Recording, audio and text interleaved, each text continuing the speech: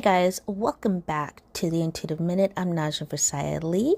Come on in. Today is Tuesday, September 26, 2023. We got a lot to cover. So if it's your first time joining us, welcome. Please make sure that you are subscribed. Go right ahead. It's absolutely free. Like and share this video and comment below. Let me know how today's reading does for you. And we will get started very shortly. Quick announcements. As you can see, we have an awesome 30% off sale going on. It's only for a limited time, y'all. So you want to get in on this. It's 30% off our 60-minute intuitive reading service. All you have to do is click the link in our description that leads over to the website, thenajmahal.com. Book, and you're all set. You do not have to put in a code or anything. Everything's set up for you. All right, so go ahead right now, book your intuitive tarot reading with me, and I can't wait to do some readings for you and any other things that you need from spiritual services. Love you with that. Okay, so with that being said, let's get into Tuesday's reading. So the first card we have is the Three of Wands. Then we have the Ace of Pentacles, reverse. And then we have the World card.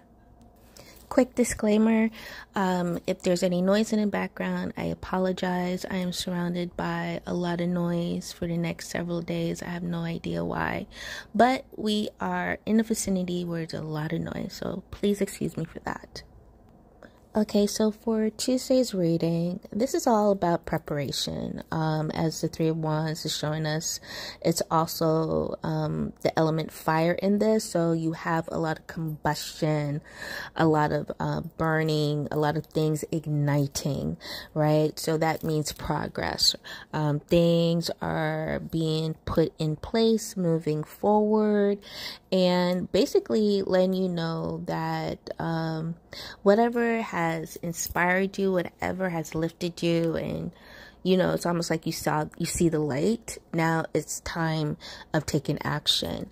Now, when I say take action, it doesn't mean just mentally. This is about physically. So the reverse of the Ace of Pentacles is talking about loss, right?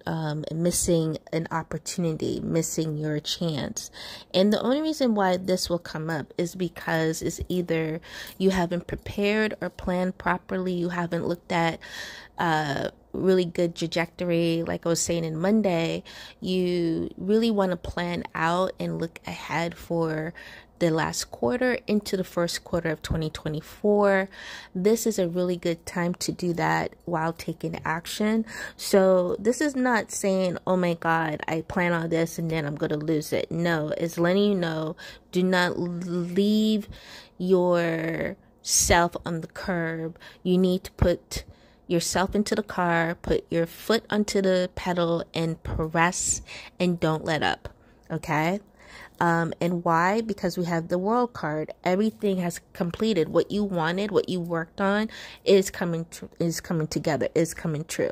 And so it just shows you like, okay, what you've been doing, that focus, that energy, and you've been maintaining it, hey, that brings results, big progress, big fulfillment, a huge completion on your end, right? So this is what they're saying to you regarding today's reading. So honey, prepare, plan, do the things you got to do, and keep pressing that pedal to the metal and don't let up.